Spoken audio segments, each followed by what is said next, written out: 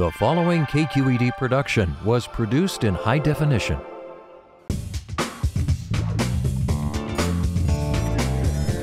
Every single bite needed to be savored. There's Twinkies in there. Wow. It's like a great big hug in the cold city. I mean, that food is about as spicy as I can handle, and my parents put chili powder in my baby food. Like, And I sent French fry bits everywhere, all over the table, and just a lot of chewing. And Okay, my stomach is growling right now. I just want you to know, I'm hungry. Check Please Bay Area is brought to you by the members of KQED and by Charitable Auto Resources, urging you to donate your car to KQED's Vehicle Donation Program to help raise funds for quality public broadcasting. IRG, with thousands of natural stone surfaces, all in stock today. IRG Brisbane, Dublin, or online at marblecompany.com. Locally owned and operated for 24 years, Amici's East Coast Pizzeria serves up a taste of the Northeast's distinctive Italian fare at their 12 Bay Area locations. Open daily for a quick business lunch or an evening meal out with family and friends, Amici's offers homemade pastas, fresh salads, and pizzas cooked in traditional brick ovens, with many vegetarian, vegan, and gluten-free options. Menu and locations can be found at amicis.com. Amici's, proud to support KQED.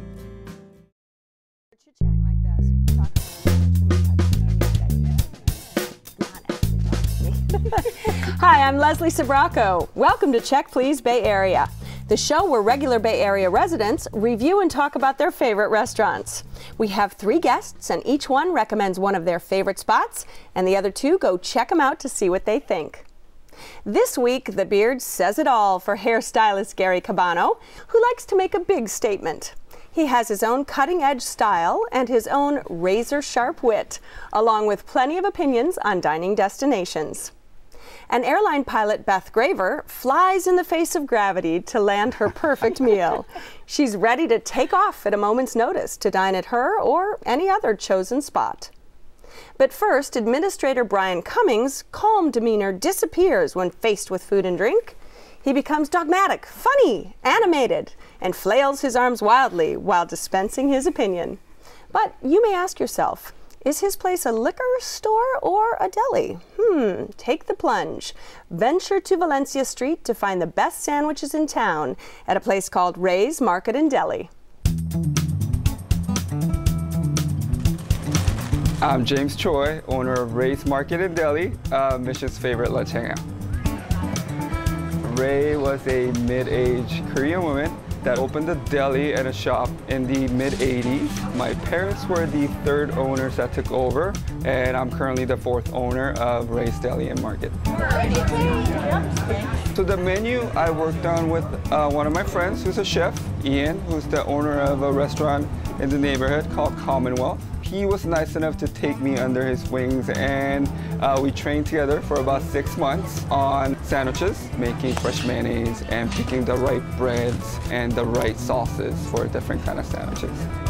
We get fresh baked Acme organic bread every day. We don't even cut it till a sandwich is ordered. I personally make all of the mayonnaise that goes on every single sandwich that comes here. We make our own kimchi. My mother does. She goes to Korea twice a year, picks up these fresh ground Korean peppers from the first harvest, grown organically, and flies it back, and it's been a local favorite. Even though it was hard in the beginning to overcome stereotypes of bad food in liquor stores, we made a menu that we could be proud of, and now people are not afraid to eat at our liquor store lunch counter. Okay, Brian, this spot really is a liquor store with kind of a deli tucked behind it, isn't it? How'd you find it? where I work, we take lunch pretty seriously. It's an important part of the day, and we like to go out and explore local places to eat. And doing a search for sandwiches, it just kind of popped up, and I saw the photos, and I said, "This looks like a liquor store." But when you saw the actual sandwiches, they looked amazing. And so I called in a coworker and I said, "Let's do it." We took sandwiches for about 8 people, and we figured that either we'd have a great sandwich or the whole office would be poisoned. And yeah, it just the photos looked amazing. Okay, and, so what is the sandwich to get? What is the one that hooked you, line and sinker? The first one I had was the Korean steak sandwich. which is a piece of marinated ribeye, and it's got a soy, ginger, honey consistency. And it's served with pickled jalapenos, pickled onions, and it's got a slice of cheddar cheese on it. Wow. Did you have that one? Actually, I had the one with the roasted turkey and Havarti cheese, pickled red onions, avocado, and we had it toasted on a Dutch crunch. It was fantastic. A good sandwich. Really good. Really good. Didn't even know the place was there, but I know it's there now, and I'll be back. And Beth, what did you have for sandwiches? I myself had the chicken katsu sandwich, and it was just, it was a chicken sandwich with panko breadcrumbs. It was cooked perfectly. My 3-year-old split it with me and loved it. Had coleslaw and pickled onions and jalapenos. It had a spicy aioli. With a tangy katsu sauce, and all the flavors just married together perfectly. But I have to say, I brought 6 other people with me, so I tried everything. There's not enough room in there for 6 people, is there? And actually, they had 5. I was surprised that it was the liquor store, and I was glad we went over the menu previously because they had just had a delivery, so the menu was blocked. But we all knew what we were going to have. When we went in, there were only 5 window seats, but I'm guessing it was the owner brought out a bench setting for us, so we had extra seating, and he was very, very nice, and they were very accommodating, and brought out our sandwiches to us because 5 of us were children.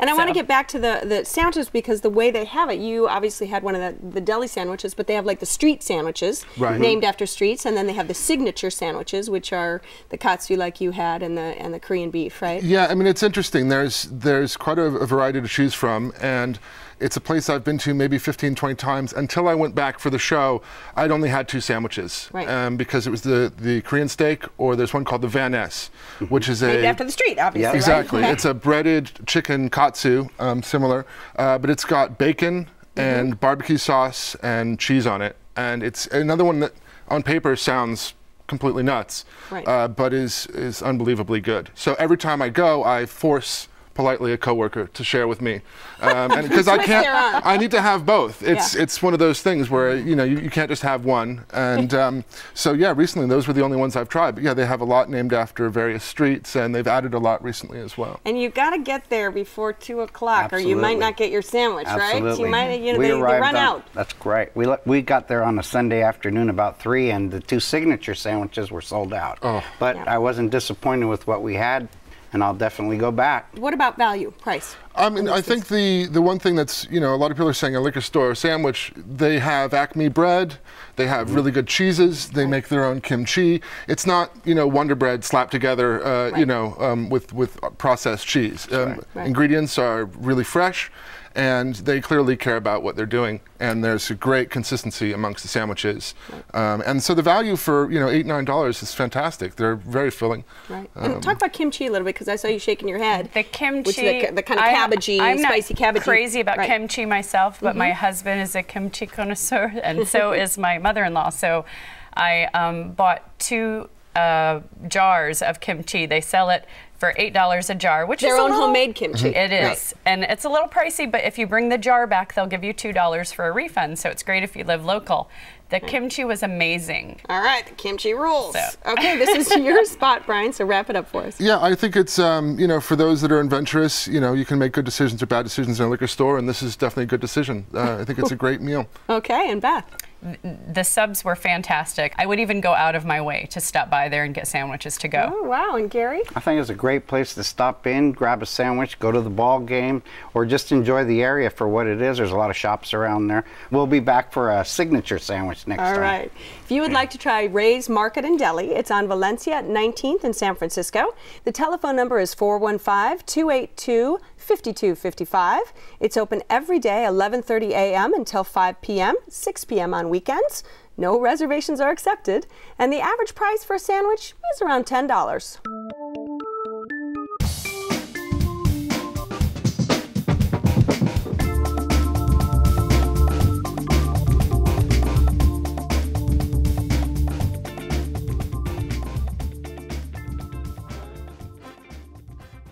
Bringing in the new year or celebrating with the salon staff, Gary's Place stays open late so you can party or dine on American fare well into the night. His spot's on Golf between Oak and Page in San Francisco, and it's called Sauce. My name is Trip Hosley, and I own Sauce Restaurant in San Francisco, along with my two brothers, Matthew and Nathan, and our chef, Ben Paula, and we serve American comfort food. We decided it was time to go to work for ourselves and scraped up some money and bought the restaurant 7 years ago. And just a year and a half ago, we took over the rest of the building, and we now have an 8-room inn upstairs that we call Sleepover Sauce. So if you have too much to eat, need a place to stay, we can cover you on that as well. We concentrate on what we call social plates, or tapas for fat guys.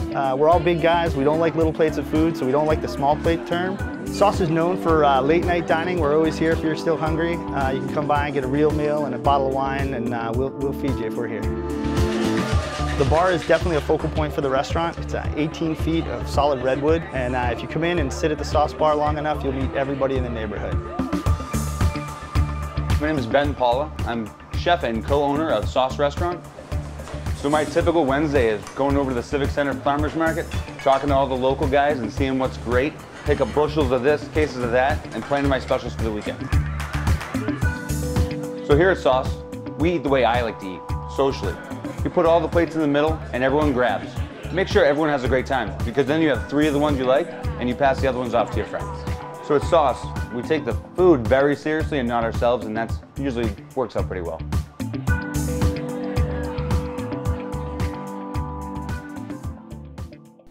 Now, Gary, you've been going to this spot for quite some time, haven't you? I have. We've been going there about 4 or 5 years now. We started on a New Year's Eve. I'm always a little reluctant to go out on New Year's Eve. I've had some bad experiences, but I happened to be looking through a restaurant guide and found this restaurant to be open till midnight, and decided to give it a try about 5 years ago, and we've been going back ever since. We typically go there and have small plates that they call social plates, and share 4 or 5 small plates and get a sort of variety of everything that they have to offer. It's for the most part American food done in a slightly different way, upscale, if you will. Yeah, and what did you guys have? Did you have the social plates? What was your... Yeah, we had a large sampling of that. We had the sliders of the day, which was an Italian sausage with mozzarella and blue cheese, which was nice. A little raw on the inside for some of the customers, some of the diners we were with. Kind of I like them bleeding. Yeah. I like them bloody. This was like still emanating noise. It was very raw. So, but it was a small sandwich, so I naturally tried it, and it was quite good. We tried the macaroni and cheese, which I thought was really good. The poutine, which I quite liked. And I found that all the dishes sounded like they would be very, very heavy. And really, but they were actually surprisingly not too salty, pretty well balanced. Did you get the chance to try the portobello mushrooms? I didn't, no. Those are fantastic. Portobello mushroom French fries, which I find very interesting. I've never seen them anywhere else, and I have those every time I go there. Every time you go. And what did you have? Because did you bring a big group as well to this one? We did. We're a very foodie family, so we had a group of 5. I had the kids and my father-in-law and my husband with me. The portobello fries were delicious. They were amazing, and the aioli they had with them just made them.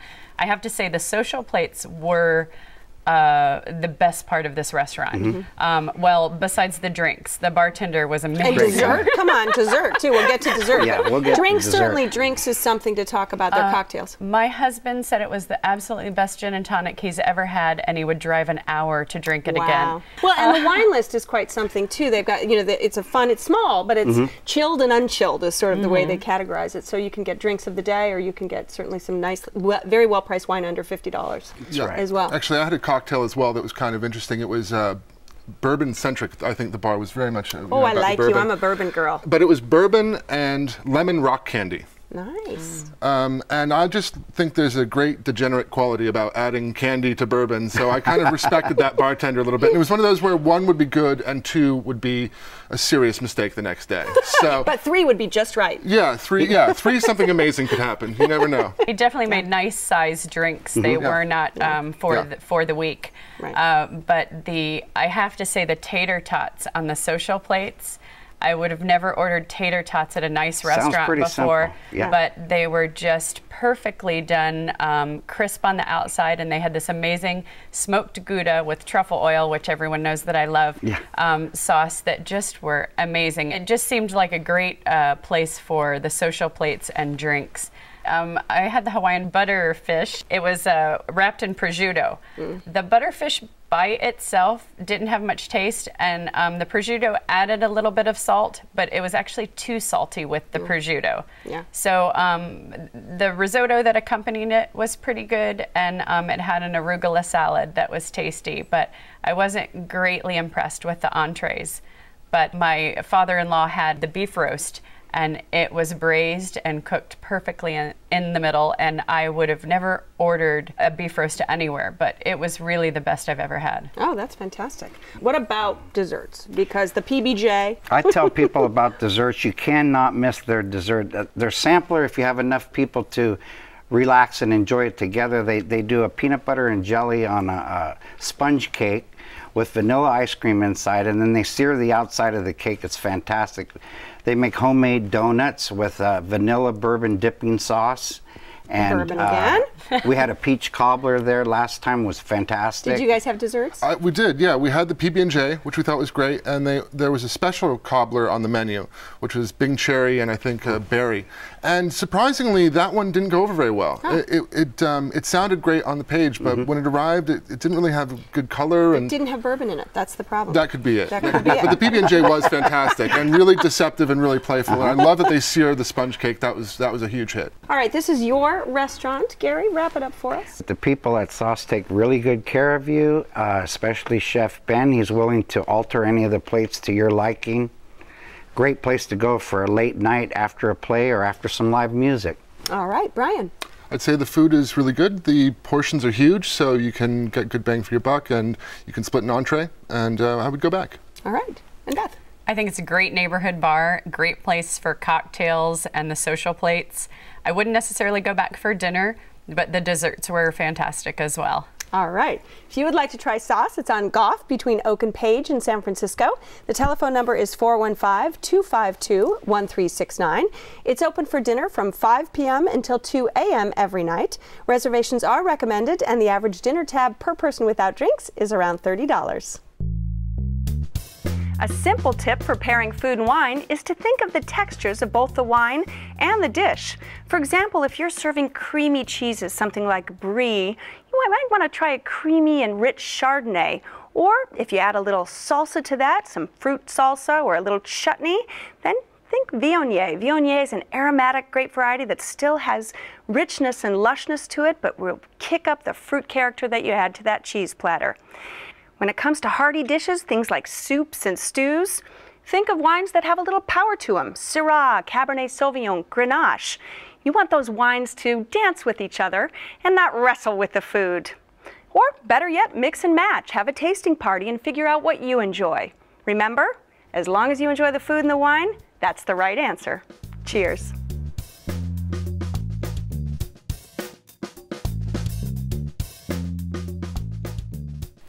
Just off the Sonoma Plaza, this place features a sunny patio, large antique bar, and a menu of country food with a French passion. Beth's ardor for her spot is shared by her husband. Together they frequent this location on West Spain in Sonoma, and it's called The Girl and the Fig. I'm Sandra Bernstein from The Girl and the Fig. I'm actually the girl of The Girl and the Fig in Sonoma, California.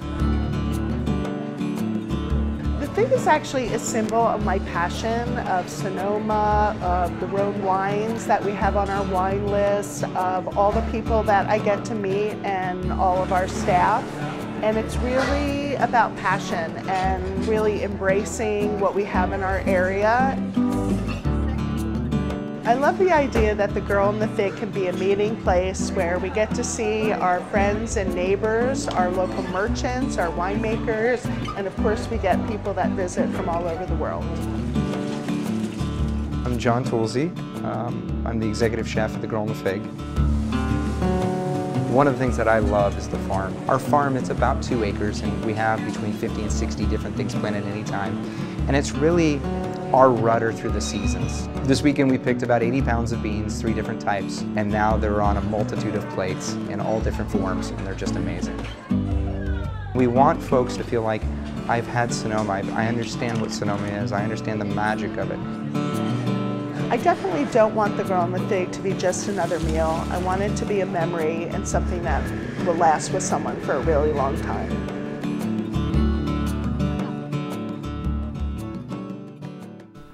Now, Beth, you and your husband went on your first date here? Is that right? We went on our very first date here, and not only did that make it an amazing restaurant for me, but we go back, it's probably first on my list anytime we get a chance to go out. It's just an amazing restaurant. There's the outdoor garden area, which is my favorite place to sit. You can go with a big group of people after wine tasting all day, or just an intimate dinner with your husband, and it's both. The food is never disappointing. The food is always amazing. They have a cheese plate that is wonderful that they pair with their wines. They have a daily plate that they can do the appetizer, entree, and desserts. Right. But I always have to try a little of everything every time I'm there. And do you have a favorite thing that you get every time? I do. I always have to get the steamed mussels. I should say we, because we always have to split them. And they're pastis lavender with leeks, and I have tried to have steamed mussels at other places, and I still have not found another place that even comes close. Home. All right, I see it. What's going on there, Brian? Okay. I don't see you flailing your arms. Well, I mean, there will be. this. Now is when the gesticulation happens. I'm going to hang out the wine while that happens. It's funny because I thought the setting was beautiful, but I do have to take issue with the mussels and the fries. I'd read a lot about them.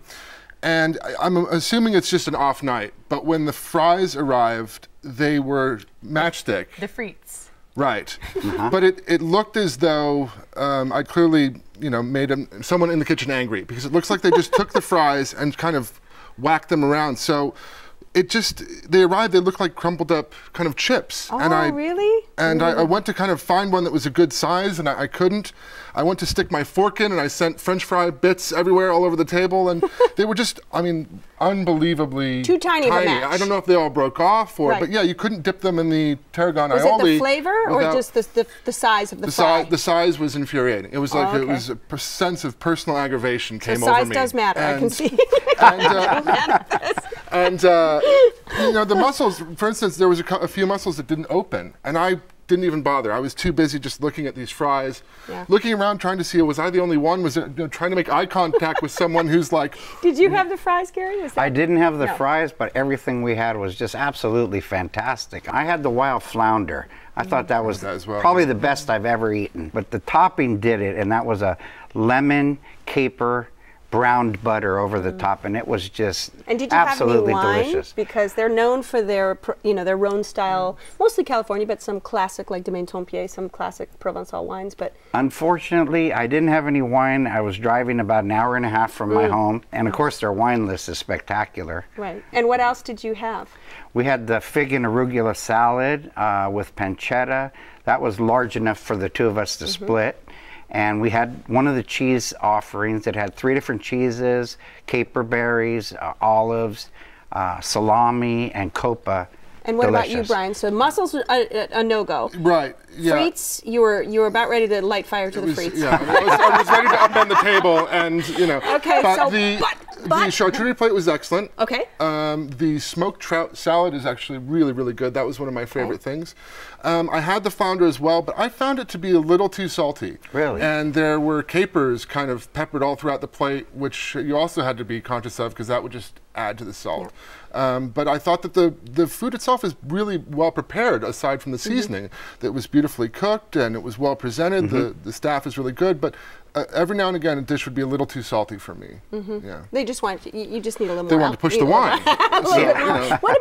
What about any dessert that you had, Beth? That's a well, favorite, I have to say that anytime I get dessert, I have to have the lavender creme brulee. It's just amazing. It's got the lavender crust, and it's cooked perfectly with a mint leaf that looks so delicious. You just want to cut it up and add it into there. And then the waitress had suggested a wonderful tawny port which was actually less expensive than the one I was planning on getting and was amazing. With that, always an excellent choice there. It was, and the chocolate caramel salted torte is what my husband had, and the flavors are just incredible with the gray sea salt on top. You just put a fork in it and the caramel oozes out.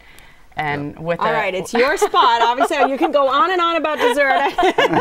But so tell people, besides dessert, why they need to go back to They need to go back because it's a great place for locals. You won't be unimpressed with the food unless you don't particularly like frites. Okay, Brian? I have unfinished business with the restaurant. I mean, it is a bit of a trek from San Francisco. The burger looked fantastic. I'd try that again. And I'd like to see if the fries, if that was just a one-off. And so that would be the deciding factor for me. All right. And Gary? I had probably one of the best days I've had in a long time driving to Sonoma. Hadn't done that for quite a while. Great place. I'll definitely go back. All right. If you would like to try the Girl and the Fig, it's on West Spain, just off the square in Sonoma. The telephone number is 707-938-3634. It's open every day for lunch and dinner. Reservations are recommended, and the average tab per person without drinks is around $45. Well, I want to thank my opinionated guests on this week's show. Brian Cummings, whose adventurous culinary expeditions took us to Rhea's Market and Deli on Valencia, and Gary Cabano on a more traditional journey to sauce on Gough Street, and Beth Graver's country jaunt to the Girl and the Fig in Sonoma. Don't forget that you can go to our website at kqed.org/checkplease to add your comments on today's show. You'll find more details on all the restaurants featured, information on the wines we're drinking today, and you can watch or download a segment. You can also stay in touch with us on Facebook and Twitter. So don't forget to join us next time when 3 new guests will recommend their favorite spots right here on Check Please Bay Area. I'm Leslie Sbrocco, and I'll see you then. Cheers, everyone. Cheers. Cheers. Woohoo! This show is available in high definition, Comcast On Demand, and via podcast. For additional information on the restaurants featured, to comment, or to apply to be on the show, go to our website at kqed.org/checkplease. Check Please Bay Area is brought to you by the members of KQED and by Amici's East Coast Pizzeria's 12 locations specialize in the delivery of authentic thin crust pizzas, pastas, and salads to Bay Area companies of all sizes. Professional staff deliver one order at a time direct from their kitchens to your business. Whether it's for an important meeting, a thank you for employees, or a quick meal option, Amici's can provide freshly made food for groups from 2 to 2,000. Menu and locations can be found at amicis.com. Amici's, proud to support KQED. IRG, with thousands of natural stone surfaces, all in stock today. IRG Brisbane, Dublin, or online at marblecompany.com. Charitable Auto Resources, urging you to donate your car to KQED's Vehicle Donation Program to help raise funds for quality public broadcasting.